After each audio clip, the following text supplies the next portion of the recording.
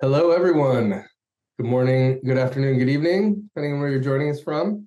Very glad you could all join us here today. I am Eli Leland, CTO and co-founder at Voltaiq, and I'd like to welcome you to the next installment of our webinar series on battery manufacturing titled The Battery Manufacturing Chronicles: Gigafactory Veterans Share Their Stories.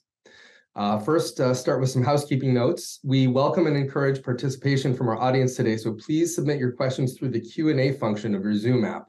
And please note that participant chat is disabled for this webinar. We won't see your chats, but please do use that Q&A function to submit your questions, and we will see them, and we'll have a Q&A session toward the end of our hour. And now I'd like to introduce our speakers. So at Voltaiq, batteries are in our blood, and we are fortunate to have multiple Gigafactory veterans on our team, and today's panel features two of them. Tony Tai is a senior battery engineer at Voltaiq. Before joining Voltaiq, Tony spent over a decade in the battery industry, including standing up new production facility with lithium battery, working as a battery engineer at Panasonic Energy North America, and developing new battery products at K2 Energy Solutions.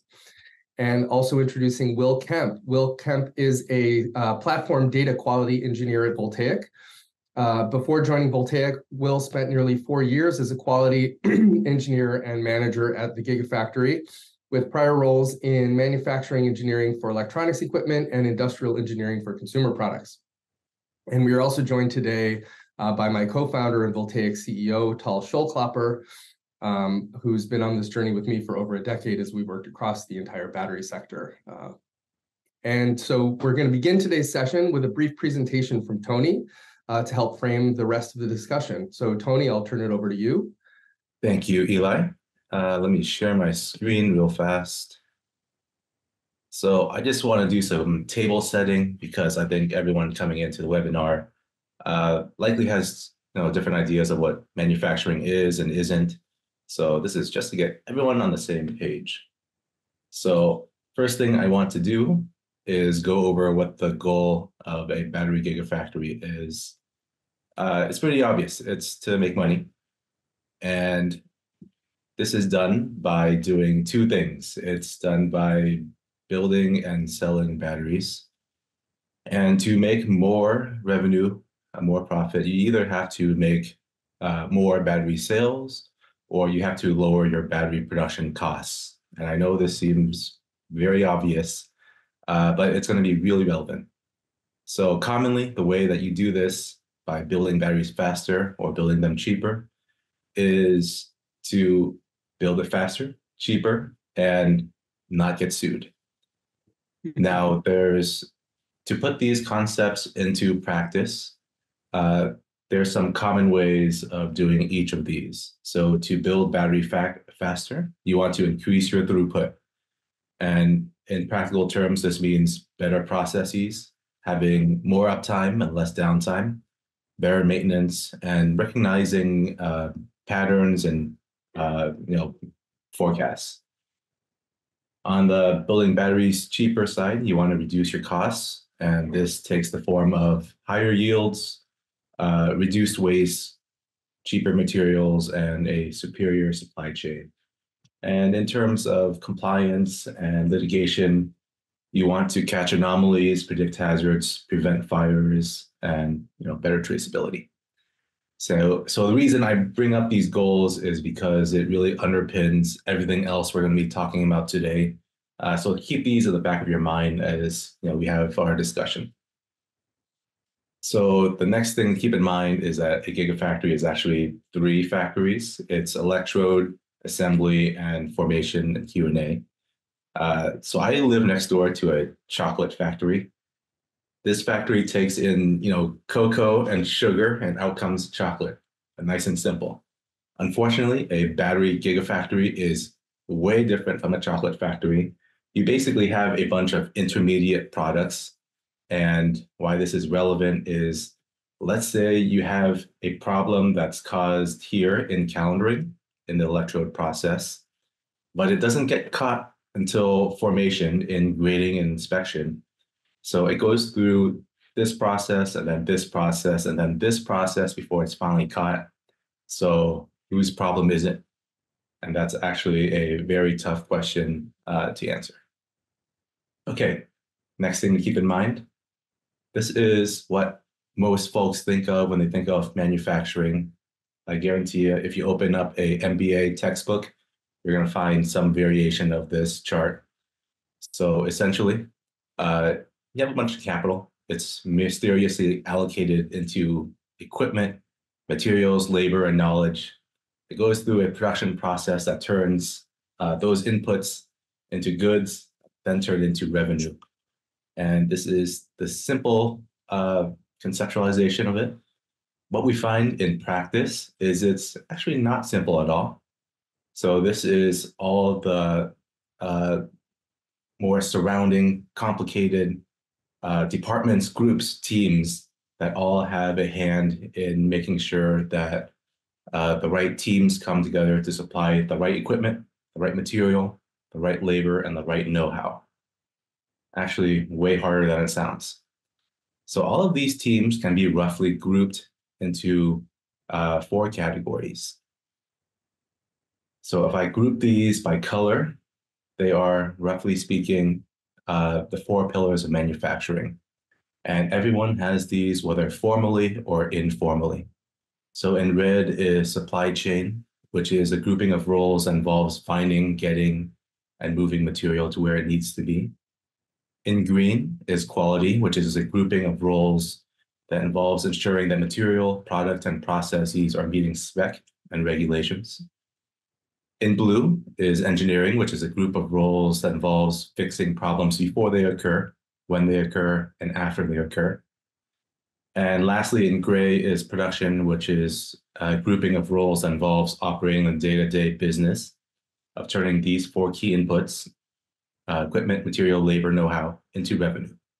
And again, it's important to note that these are logical groupings for organizational purposes for the sake of discussion. At larger manufacturers, each of these roles is typically their own department. And additionally, there's more roles. There's sales, marketing, customer service that are out of scope. Okay, so let's examine these 4 pillars a little more. If I condense all of those roles into the 4 groups, you can think of it by their phrase. So for supply chain, obviously it's getting materials. For quality, it's making it meet spec. Engineering fixes the problems, and production makes it fast and cheap. And just to point out where in the product lifecycle this is the really thin slice of manufacturing that occurs at the very end of the product lifecycle.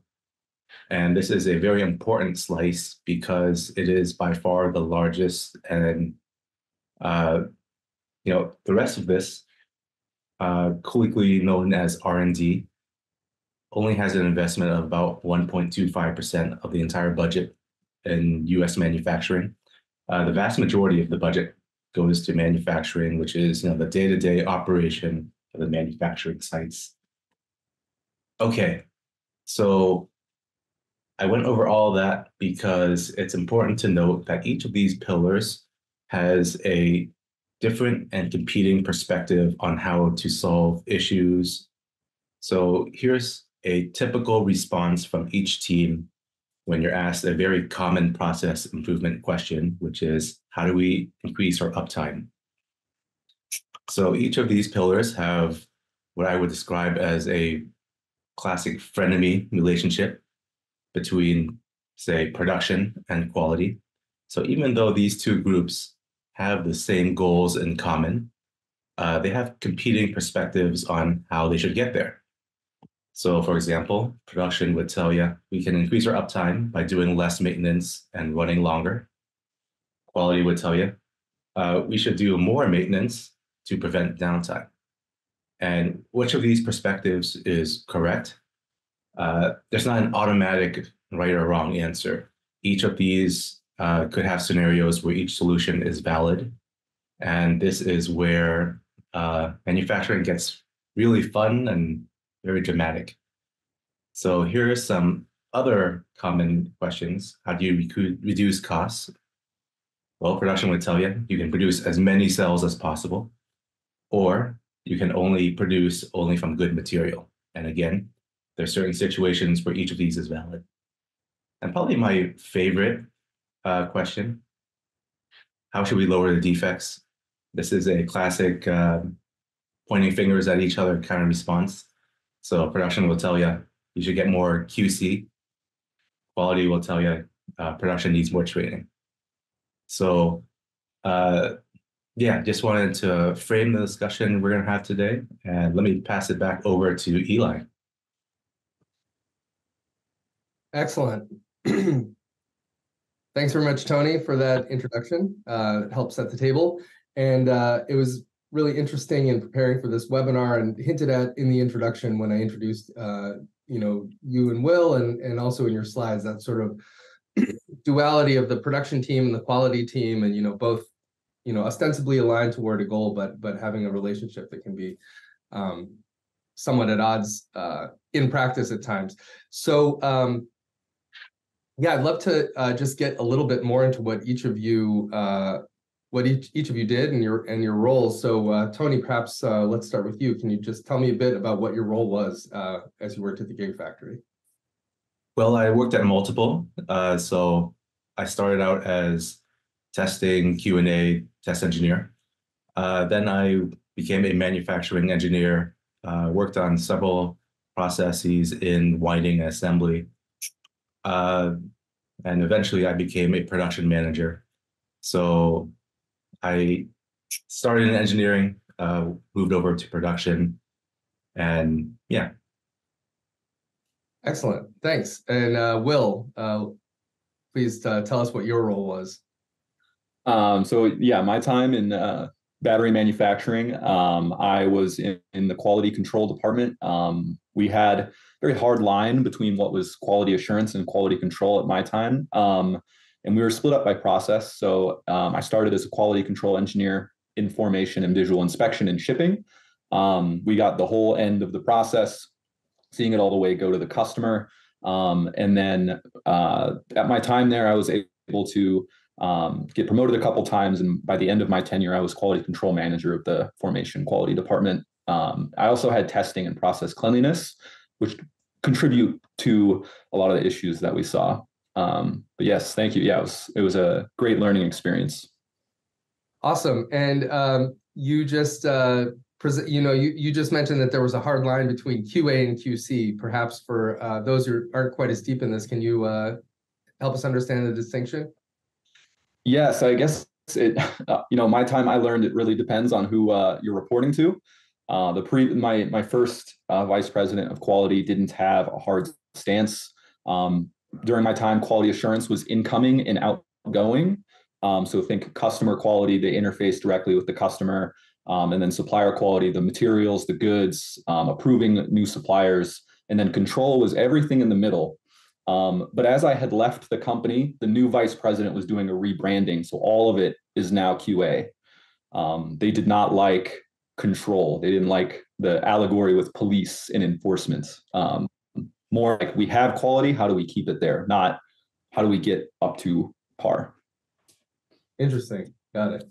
And yeah, just love to hear some more background. What was your favorite part about working at the Gigafactory across the different roles? Will, let's stay with you.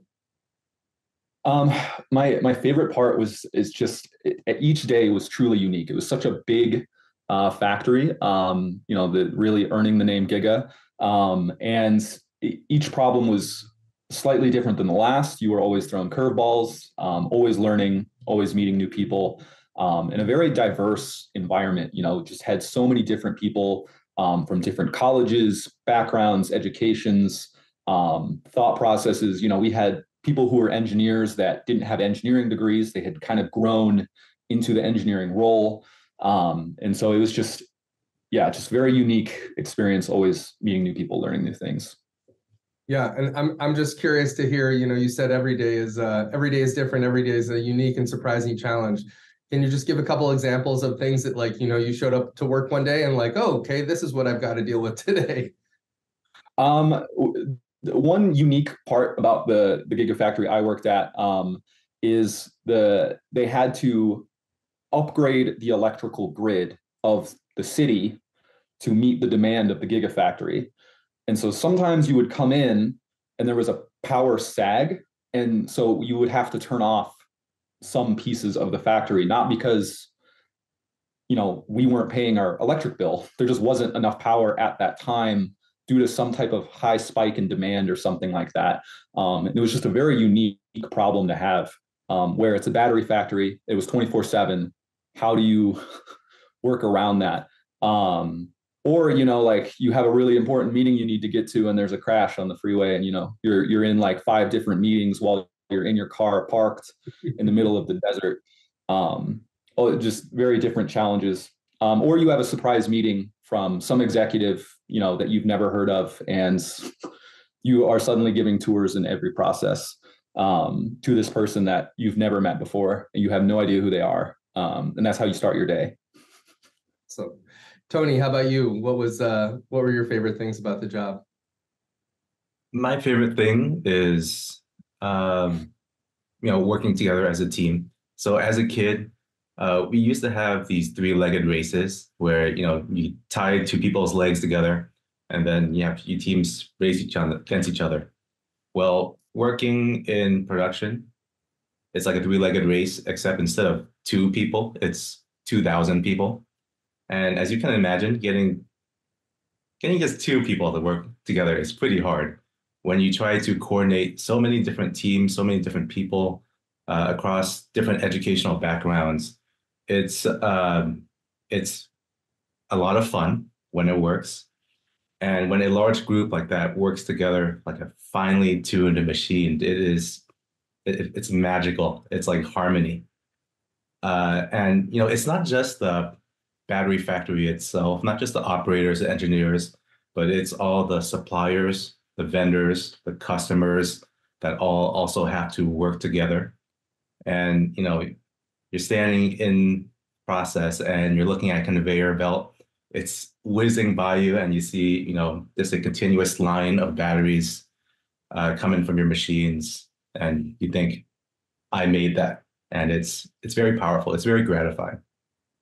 Awesome. And then on the flip side, what were the hardest parts of the job, or the most challenging parts of the job? Let's stay with Tony. Sure. Probably the fact that it's a 3-legged race with 2,000 people. So, hey, it's great when you're winning and you're in the lead. When you're behind and you're trying to coordinate 2,000 people to go towards a common process, it can be a complete nightmare because, individually, maybe you know exactly what you need to do, but the other 1,999 people, they have a huge part to play in this as well. And, it can be really hectic sometimes. It can be crazy. But, that's part of the fun and stress of manufacturing. Yeah. And I think when you have really tough days, it really manifests in 2 ways. One is you have to turn on a dime, which is, hey, our current strategy is not working. Let's try something new. Or it can result in gridlock. And, hey, what we're doing isn't working. Let's have everybody submit their ideas and pick the best one. So you get a lot of hurry up and wait, which can be very frustrating. Also, in a manufacturing environment, there is always issues to solve, literally infinite issues. You could be the best manufacturing engineer in the world, and you'll never run through all the possible problems, just because that's the nature of continuous improvement. So what that means is prioritizing is hard. There's lots of moving pieces, and there's information that you might not have or you may have overlooked. And those problems that you overlook can often be some of the hardest and most impactful problems. So for me, as someone that really likes working with data, it can be tough not having all the data. Indeed. I'm just curious, when you talk about coordinating all those different functions, all those different people doing the different parts of the job, how in practice did things get coordinated? Was it sort of a top-down command and control structure? Was there a lot of sort of intergroup connectivity where you just knew who you needed to go to get certain things done? What was the sort of style of communication and coordination of effort? So practically speaking, it's almost always the latter. However, in the official hierarchy, it's always organized as a very top-down structure, kind of like a military hierarchy. So typically you'll get goals and strategy set by the top. It flows down. Here's your contribution to the overall strategy. But in terms of defining the tactics and actually implementing it, it's a lot of, you ask the operator next to you, you ask the engineer over there. It's figuring things out and getting it done. That's a production and engineering perspective, at least. I imagine quality does not like what I just mentioned.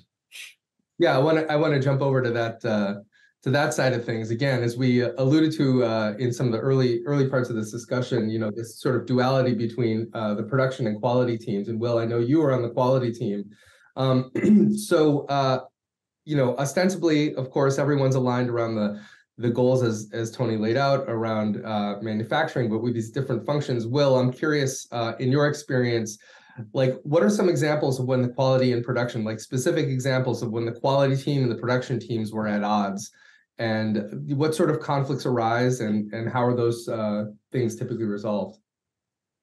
Yeah, thank you. And so one of my very first experiences with assembly production wasn't even direct when I had started, my time. My coworker was sitting behind me, and the both assistant managers of assembly production were just staring down at him and said, "Why are you shutting down our machines? Why? What's the reason? When are they going to be up? What's wrong?" And so for 30 minutes, they're doing this bad cop routine on him.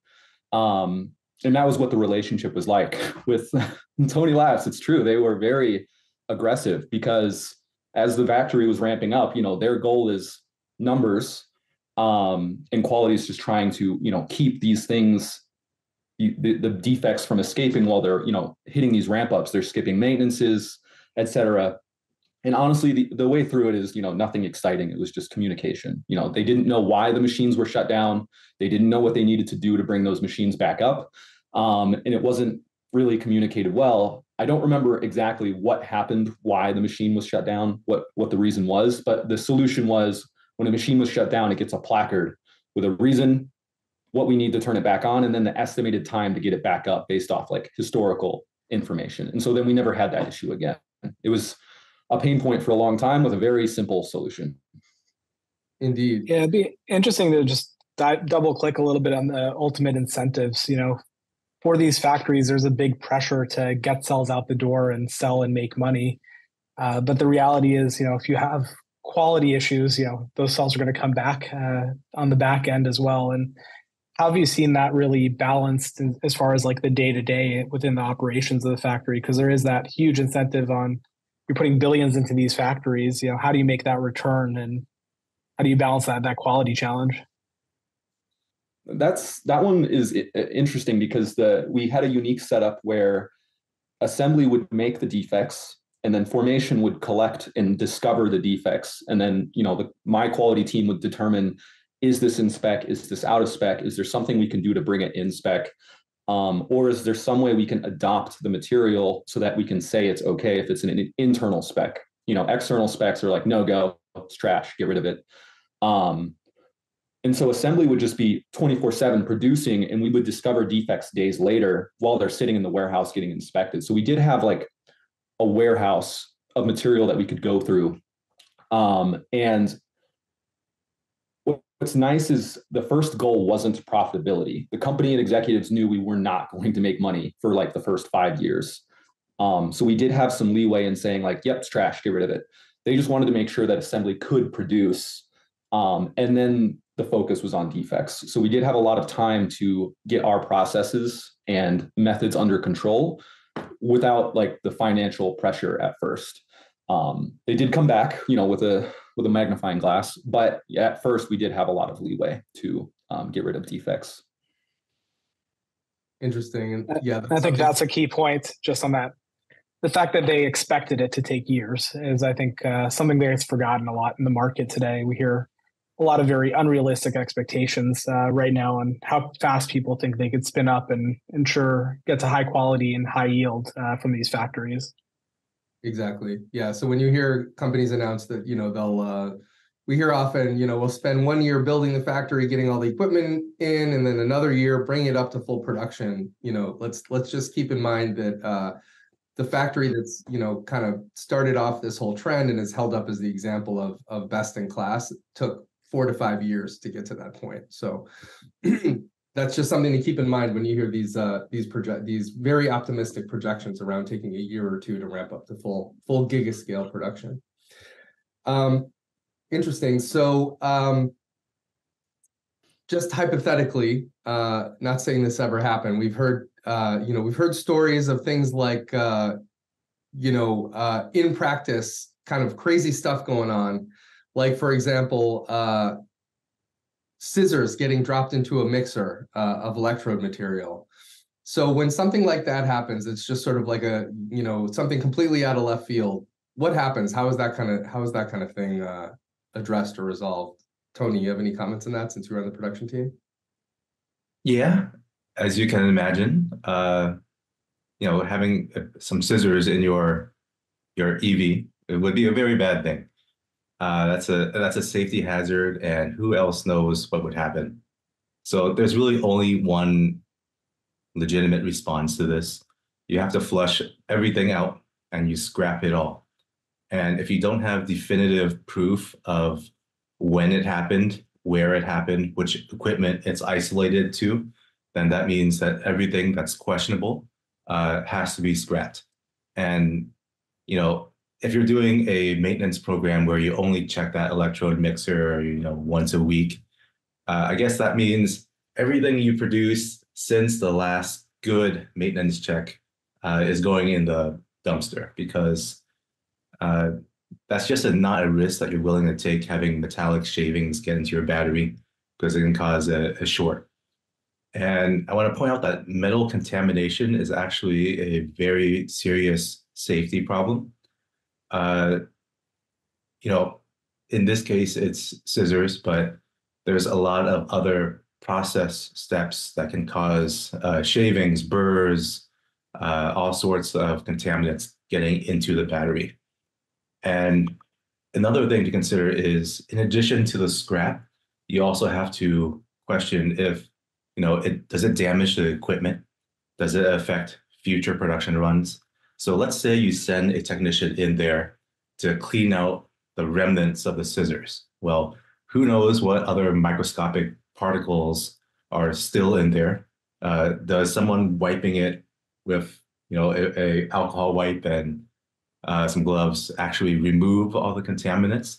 So you have to do a lot of analysis to understand if the defect condition has been removed. And these are all questions that actually require significant analysis. So, look at it under a microscope, look at the electrochemical data, and do root cause analysis for one, did we remove the defect condition? But also two, probably more interestingly, is how does a pair of scissors end up in a mixer in the first place? Always interesting answers to that one. From my experience, it tends to be, maintenance technicians leaving their tools, forgetting something. I mean, it happens, and when it happens, it's especially bad in batteries. Indeed. So that it seems to be a fairly obvious one. If a pair of scissors gets chopped up into little bits and makes its way into batteries, you're going to have a real problem. But our understanding is that the scrap issue can actually sometimes have a lot more nuance to it, and it can really be not so much of a judgment call, but just kind of a gray area as to whether a batch of material or a batch of batteries needs to be scrapped. I wonder, perhaps Will, can you speak to any kind of examples where it's a little bit more of a gray area, not so obvious what to do and how that determination is made? Yes. And yes, quality, in a perfect world, we have a spec for everything under the sun. You're like, okay, what do I do in this situation? You look at this manual or drawing or disposition guide, and it'll say between these two criteria or outside this criteria is bad. Paul was mentioning, like the expectation the first few years, you won't be making money, you're just ramping up. You can just throw stuff away. Well, after that 5 years is up and now you're profitable, and they're starting to look at those buckets that are eating into your profit, and the first thing that comes up is defects. The first one that came up was metal contamination. We had traced it to a supplier. We went through their processes, saw what they were doing. They were very protective of their lines and their operators and their operation. So we had to schedule tours ahead of time. So we always had this inkling that they were cleaning and doing things before we would arrive. And they would only ever show us their best performing line. They knew which one was the best. And after many studies, many defects we had found, like, hey, this contamination is coming from you. It's, this range of sizes. A lot of the conveyors are magnetic to keep the can and the cell in place. So the iron contamination can never fully come out.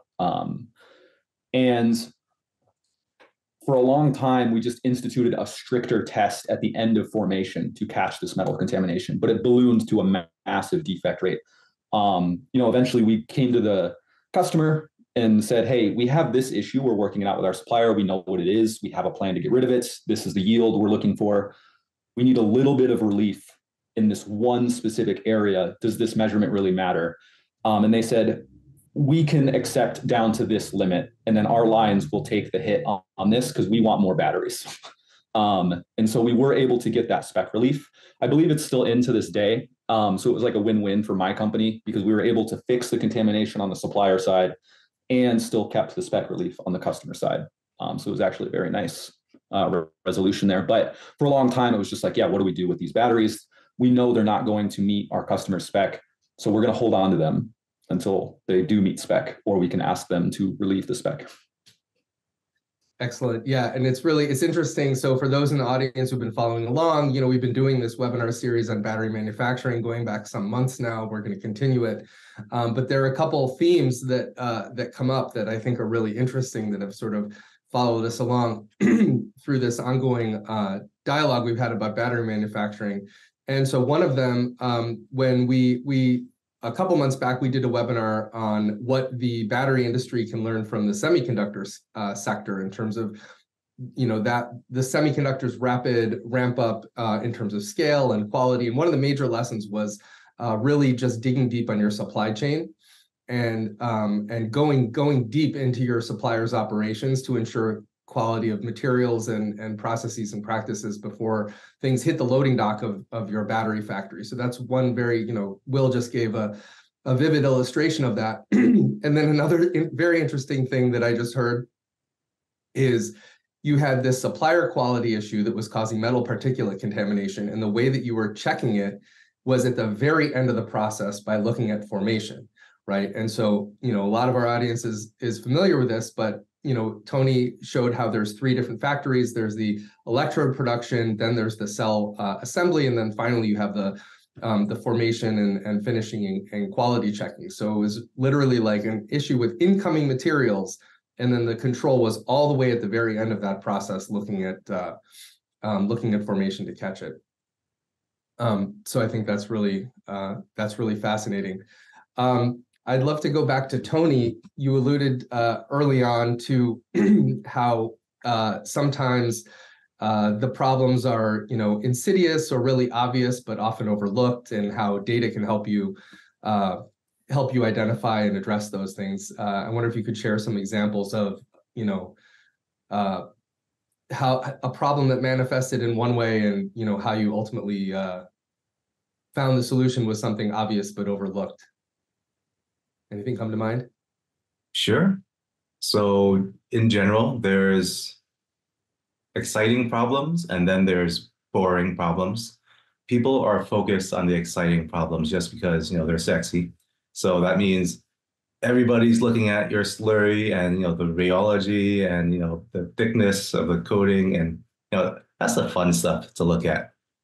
Then there's a bunch of really boring problems that no engineer wants to work on, probably myself included. So these problems include things that are not prestigious. So things like ovens and, cleaning. I don't think any engineer graduates and thinks, hey, I want to be a janitor at the local factory. But actually, this is where a lot of the problems come from. So we mentioned earlier metal contamination. And all throughout the battery manufacturing process, you have films being slit, uh, rolls being cut. There is just tons of opportunities for burrs and particles to be formed. So specifically, I worked at a factory where we had tons of winders. These winders would cut the electrode, then wind it up. And obviously, everyone focuses on the winding because, hey, it's a winder. That's its primary function. But really, a very tangential function capability of this machine was that it would cut the substrate. And if the blade was not sufficiently sharp, and obviously a blade is going to wear over time, then it would generate particles. And these particles are so small that you literally cannot see it with your naked eye.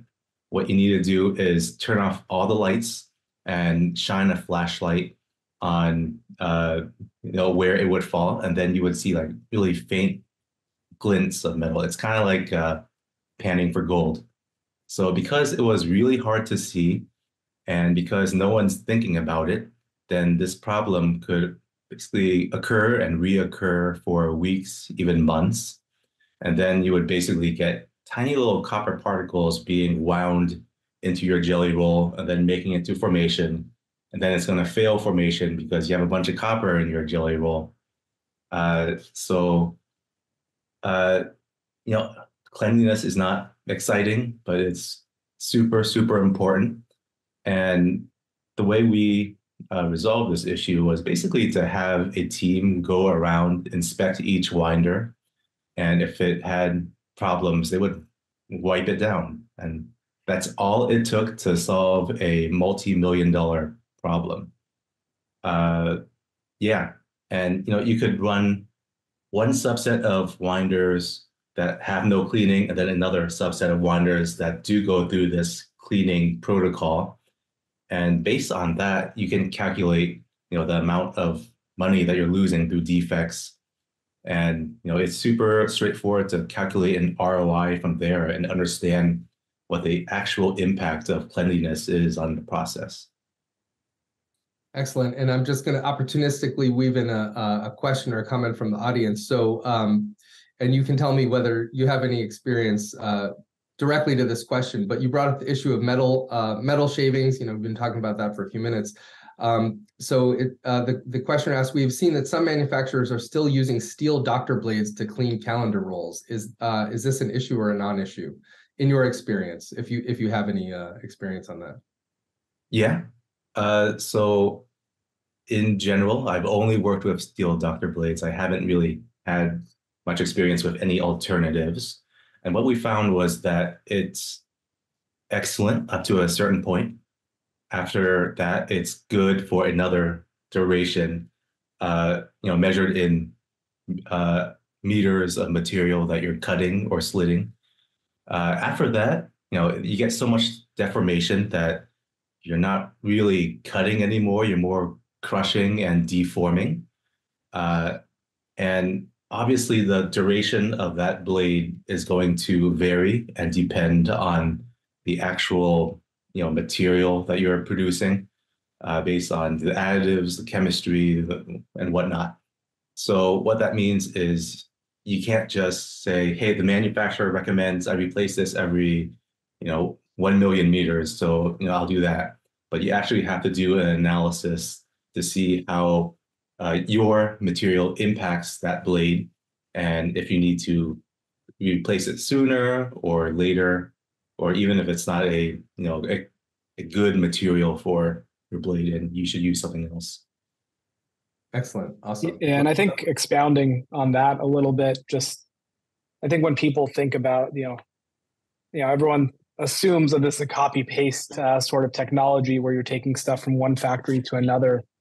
Those subtle variations of what Tony brought up, if you have a slightly different slurry, if you have some different particles in there with different hardness, that's going to affect the wear and tear, the different, you had a new cell design that's a little thinner to get higher power out of the electrodes, that's going to affect the winders and how that all comes together. And so all those different components, you actually have to figure those out and how it's going to work within your individual factory. And then from there, you're dependent on your suppliers too. And putting together those pieces and libraries and learnings is really important for every new factory and every process change or material change that you put into that factory. Indeed.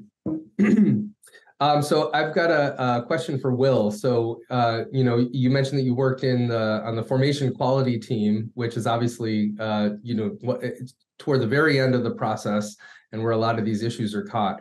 I wonder if you could speak just generally about what were the, whether the sort of grading criteria or pass, fail, not betraying anything like super secret or proprietary, but generally speaking, when these cells are all going through formation and your team is looking at the formation data. And again, for our audience, formation is just at the very end of the manufacturing process. Every single cell that's manufactured is charged and discharged under very carefully controlled conditions to lock in the inner structure of the battery. Those protocols are typically very proprietary, but nonetheless, they produce data that is used for the quality function. So Will, I wonder if you could speak to what are the kinds of things that a quality team looks for in formation in order to determine basically if those cells can ship or not. Yes, yeah. So I mean, for everyone, maybe not as familiar with manufacturing, as the line has its upper and lower specs. Think things like voltage, internal resistance, capacity. Those get kicked out, right? So towards the end of my tenure, we started playing with sigma values of our defects. So like you have your normal range of defects that are just outside your specs, where you're like, okay, they're just not up to par. They're probably safe. They're just not interesting. We're going to send those to Redwood, the new recycling facility. But then you had these defects that were super large outliers, above and below. We started opening those cells when we had more time to look at these, because it wasn't something that, as Tony had mentioned, it's a top-down structure. The goals would get more specific as they work their way down the chain. There was no goal to say like, what are these defects? But our technical assistants had a big interest in these defects, because these are the ones that could slip or could show you a very key problem in your process.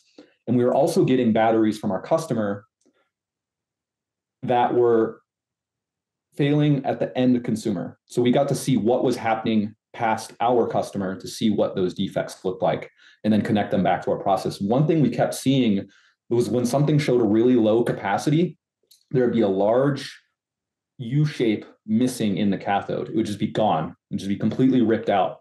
And it would happen maybe once a week. I mean, we were making, tens of millions of batteries a week. So the odds are you're going to find another one. And then they're kicking out. So that's good. But how are they making it through the process in the past? And then where are they coming from and how do they fix it? You're probably thinking, well, if it's only happening once a week, why would you go chase it? It's not hitting your bottom line. The bigger issue we saw was when we have these large outlier defects, there's a symptom somewhere in your process, and it's impossible to know if it's going to get worse or get better on its own.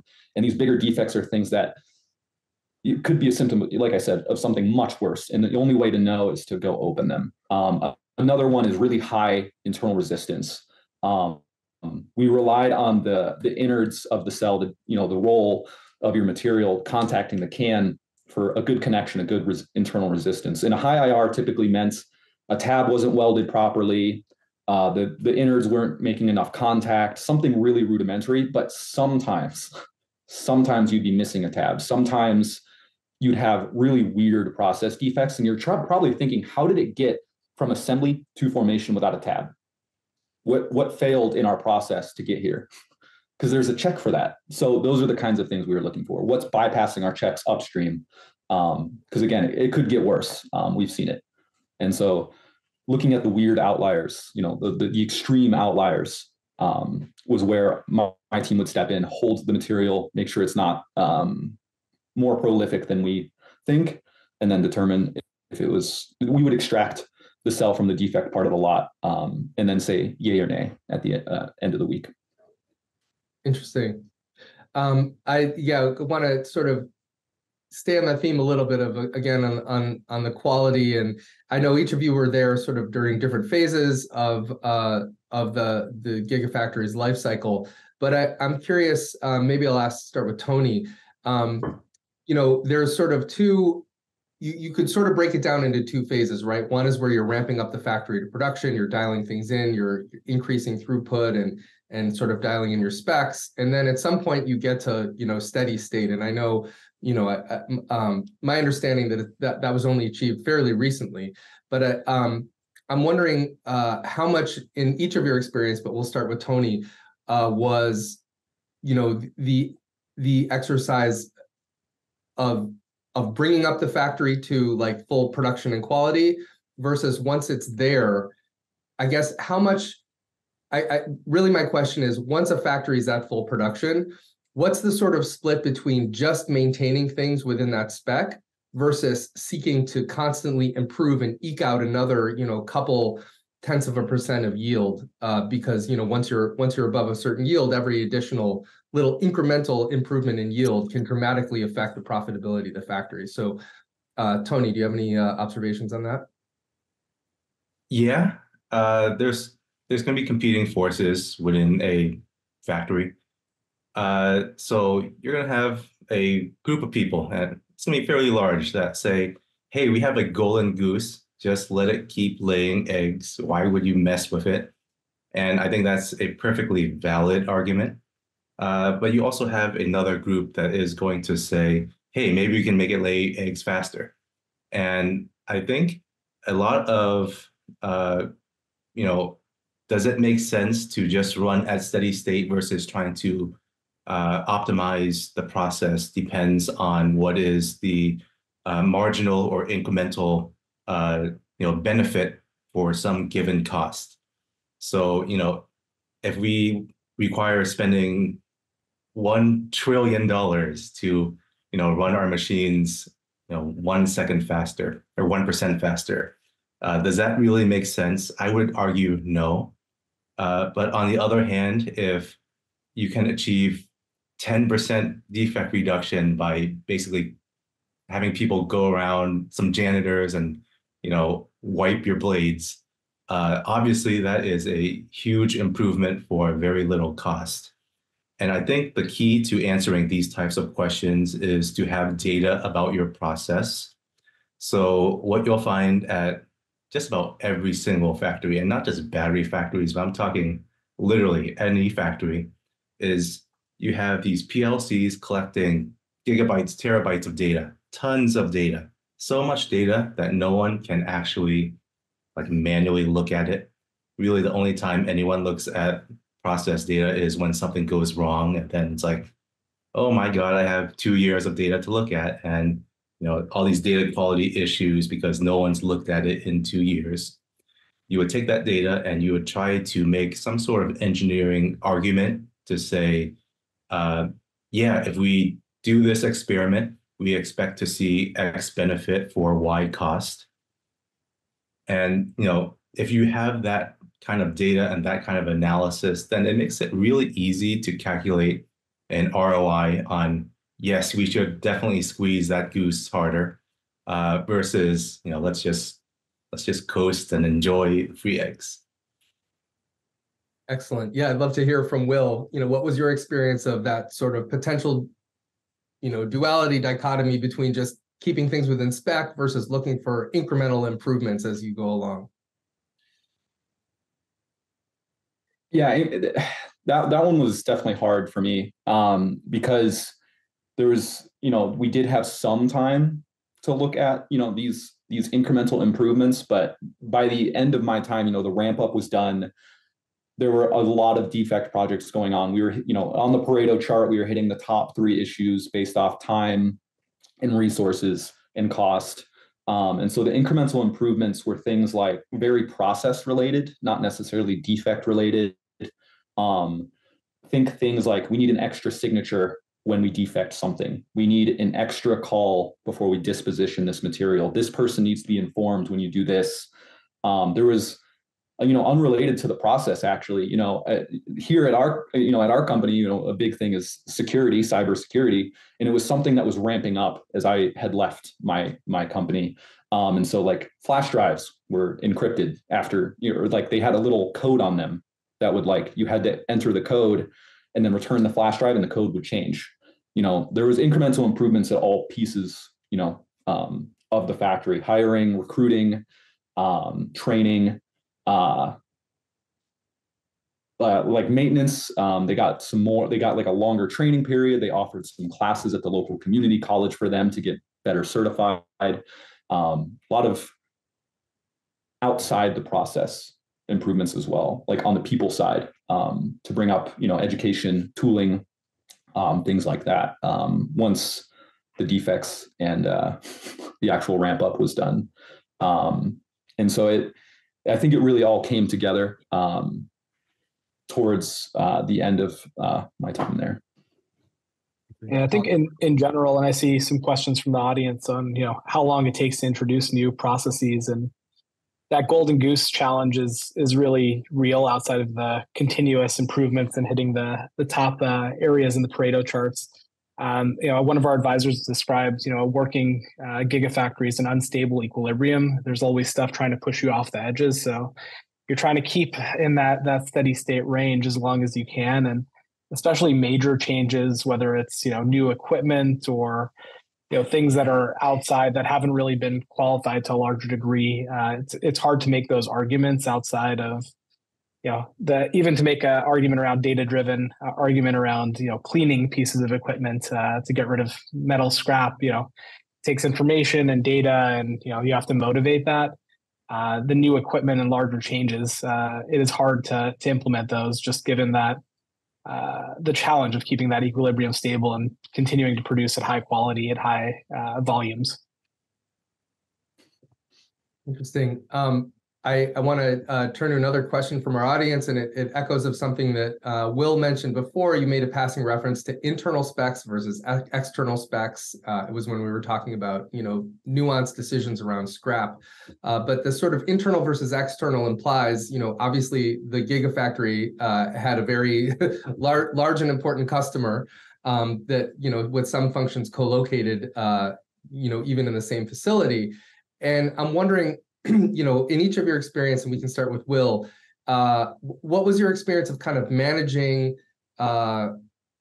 things around kind of the proprietary information of the internal workings of, the company that you worked at versus what was shared with the customer, and, any kind of examples of times where that divide had to be kept clearly in mind?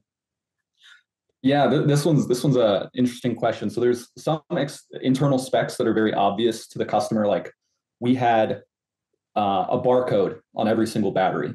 If the barcode was not readable by our machines, it would kick out. But the customer did not use the barcode. They didn't care about it. They had a digital tracking of every battery on their lines. So when a battery would kick out, it knew based off position. So that was an easy one. They could scan it. It was just a QR code. But there was a time where we needed something from them, and I forget what it was exactly. I think it was some information or maybe use of one of their labs, because they had some equipment we did not. We didn't have room for it. And their response was, "We want this drawing." And we said no. And so we had to go without the ask that we gave to them. We had to find another means to get the task completed. And they took a hard stance. It was very often that they would throw bargaining chips at us and say, "If you want this from us, you need to give us this." And we've seen it before with the customer, where they get a drawing and then they start doing things themselves on some items. And so it was often where we couldn't share that data, but they have shared like their in-field charging data, and we share our testing data with them. So there are some things where, there is a give and take, but that's exactly what it is a give and take. There was no free anything between either, other than the bigger asks from like their executives. This is at like the engineer manager level. This isn't things like, "Hey, I want you to build a new line," or, "Hey, I need more batteries from you." This is more like, can we use your equipment? Hey, can we get like some information on how this set of material did on your lines? We're seeing something weird on our end or something like that. Tony, anything to come to mind for you in terms of working with the customer and what kind of information you can share and what you can't? Well, I'm going to be transparent and say I'm not a quality guy. So, I'm going to say that, there's the spec sheet that says capacity is between this and this, internal resistance is between this and this, and, typically some pretty safe parameters. I think internally, what we do is we look at many other parameters, metrics that we don't then share with a customer, mostly because, it's difficult to interpret it. So let me give an example. There are certain metrics that, everybody calculates it their own unique way. Things like, internal resistance. Depending on how you choose to measure it, you can get wildly different results. So if you're expecting 1 milliohm, and if you just give that number to a customer, they're going to say, hey, your spec sheet says, 16 milliohms. Well, what's the difference? So you'll see a lot of metrics like that where it makes sense to use it for internal quality control purposes. So things like self-discharge, decrease in voltage between 2 time periods, capacity between certain voltages. These are useful for troubleshooting and diagnosing things that occurred in electrode or assembly. But if you send that to a customer, there's no context to it and it will often just scare them. So that's why you often see the phenomenon of internal versus external specs. And it's not because we're hiding something, it's more that it requires a lot of context to be able to properly interpret it. Awesome. And we've got so many terrific questions from the audience, but we are coming to the end of our hour. I just want to throw one more question out there, kind of zooming out high level. So the transition to electrification and electric vehicles obviously is a really important component of the energy transition and energy sustainability. And I'm just curious for each of you, how much did you find that personally as a part of your motivation in working, at the Gigafactory and continuing your work in the battery space? And what was your observation of the people around you, versus, just kind of working in cool technology, or it's just a job, or, how did those kind of motivations stack up for each of you and the folks you worked with? Will, I can start with you. Yeah, I'll be fully transparent on this one. Where I am and where I worked was very motivated by financial pressure at the time.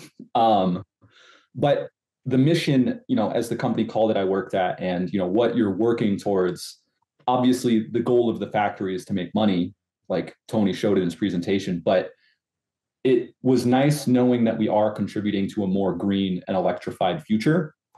And it made the decisions you were making behind the scenes have more weight, in my opinion. This is might be a weird analogy, but I had just watched a documentary about Juul, who thought they were taking down the tobacco industry, and then they got bought out by Marlboro. And so a lot of the workers were like, "This isn't what I signed up for," And I probably would have felt the same if, the whole time the mission was we want to be green, we want to electrify the future. And then all of a sudden we do a venture, with like fossil fuels or something. But it definitely helped. And, definitely here where I'm at, at Voltaiq, it's nice knowing that we can have a hand in electrifying the future and go to a more green environmental impact. But at the time, unfortunately, I didn't have enough experience in my career where I could just choose to go where I wanted. But now that I do, I like where I am. Awesome. Tony, how about you, just in your own experience and what you've observed, the folks you've worked with during your time in battery manufacturing? Yeah, so, I'm a battery nerd. I love batteries, so a bit of an unfair question, but, I'm also a gardener, and it's currently December 19th, and I have tomatoes growing in my backyard. I feel like working in this industry is a good way to be able to make some contribution to the challenges facing the world. And I think, at some level, almost everyone working in this industry is interested in either combating climate change or working with really cool cars. And yeah, it's fun all around. Awesome. I think that's a great note to end on. Thanks to the audience for all these great questions. I'm sorry we couldn't get to all of them, and please stay tuned. You can check out our LinkedIn page and other channels for announcements of forthcoming webinars. We'll be doing one again towards the end of January. We'll have some news out on that soon. So please stay tuned, and thanks again for joining us this past hour. And we look forward to seeing you next time. Thanks, everybody. And thanks. Happy holidays, everyone.